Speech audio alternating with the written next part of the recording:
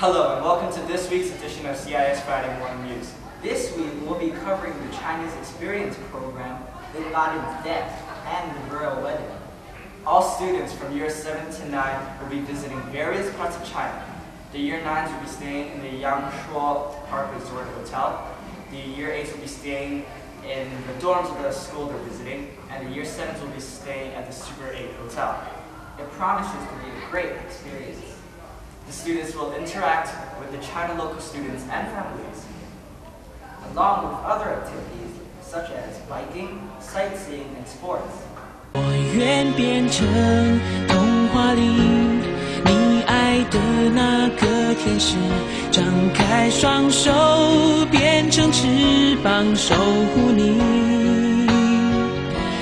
Hi, I'm Nico Vallone, and I'm a member of the CIS Junior Debate Team. This year, Team CIS participated in the Tsingtao Interschool Debating Championships. After beating DGS in the semifinals, CIS got into the finals. Right now, we're against SIS, the defending champions. We're really going to need your support there. It's going to be held at the Queen Elizabeth Stadium with 2,000 people watching. It's on the 20th of May, right after CEP, from 5 o'clock to 9 o'clock p.m. There will be a shuttle bus that'll take you there and one that'll take you back. Sign-up sheets will be delivered to your homeroom. Like I said before, we're really going to need your support there. Go Team CIS! Globally, the world is reacting to two events of the century. Bin Laden was killed by the U.S. Navy SEALs in Pakistan. In a swift and secretive mission, the heavily guarded house of Bin Laden was demolished. It sure puts doubts about Pakistan's role in the whole matter, right? And so shortly after taking office, I directed Leon Panetta, the director of the CIA, to make the killing or capture of bin Laden the top priority of our war against al-Qaeda, even as we continued our broader efforts to disrupt, dismantle, and defeat his network. Then, last August, after years of painstaking work by our intelligence community, I was briefed on a possible lead to bin Laden. It was far from certain, and it took many months to run this thread to ground. I met repeatedly with my national security team as we developed more information about the possibility that we had located bin Laden hiding within a compound deep inside Pakistan.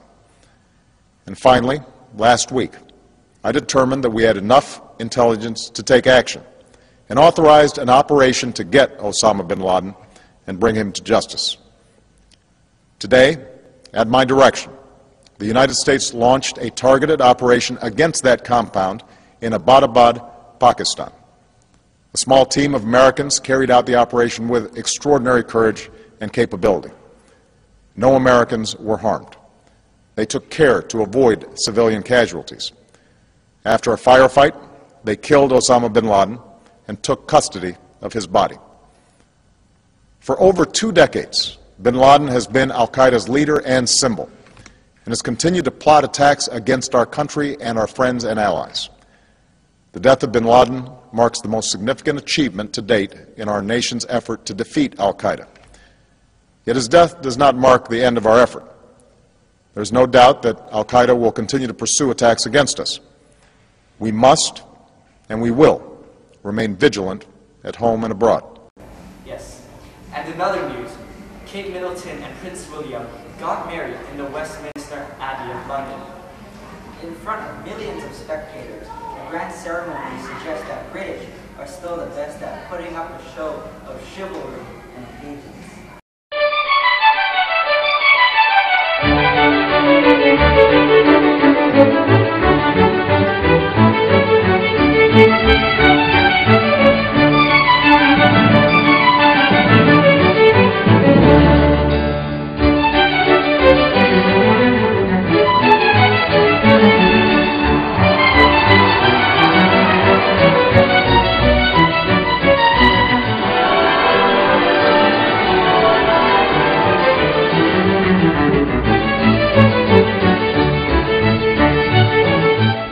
Catherine Elizabeth.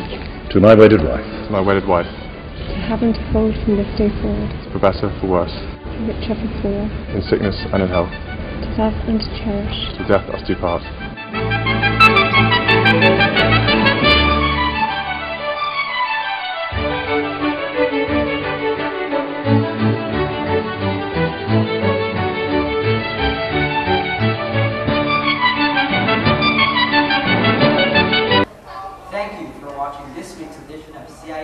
Friday morning news. Have a great weekend, CIS.